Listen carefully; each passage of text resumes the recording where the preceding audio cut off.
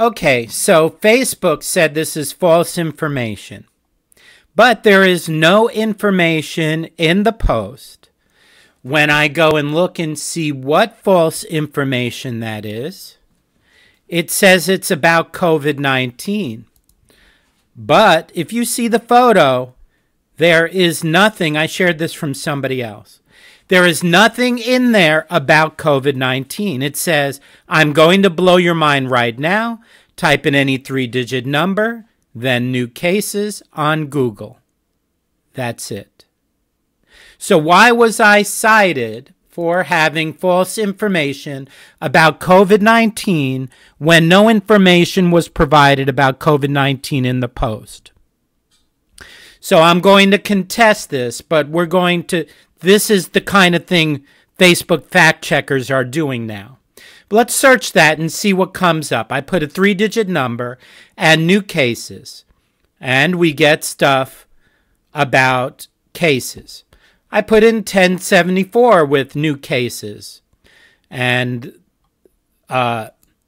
you get some other stuff about that here. All right, I tried it without the quotes in Google as well for just made up 2 numbers and tried them. Then I checked other search engines.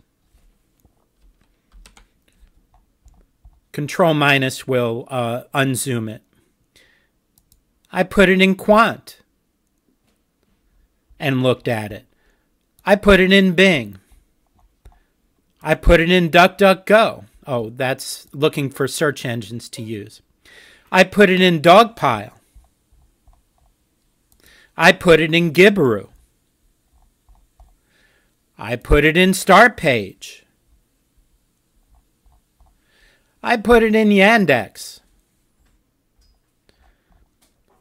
So the only thing I found here was simply that COVID-19 is pretty much the only thing that comes up when I put in 3-digit numbers.